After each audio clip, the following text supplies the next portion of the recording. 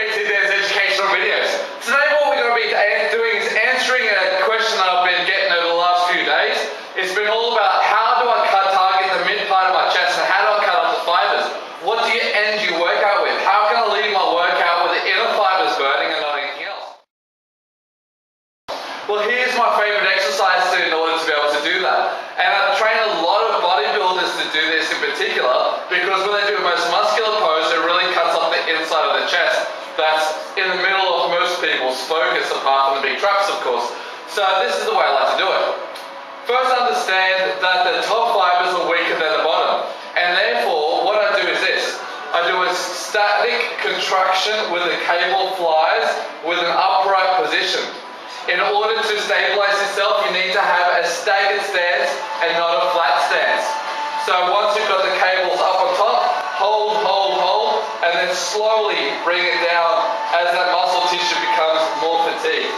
So get yourself a cable that's just actually slightly lower than shoulder width apart, so you can target your chest more efficiently and transfer the weight off your anterior or front head of your delts, which is your shoulders.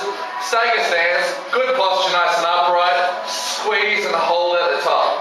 Once it's at the top, hold, and then slowly count. 10, 9, 8, 7, 6, 5, 4, 3, 2, 1, hold. Squeeze, squeeze, squeeze, back up. 10, 9, 8, and go forward all the way back down again until you get to the bottom. Squeezing those big, stronger muscle fibers that can hold on to the weight. This timing is very important because you hold at the top where your muscle fibers are weaker, and then as your muscle fibers start giving way, you start to recruit the bigger, stronger muscle fibers sitting on the bottom of your chest. That's the simple reason why you're always stronger doing decline, because most of the belly of your muscle tissue sits low. So this is what we do on the cables. That's how you get a big, strong midline, end your workout with that movement,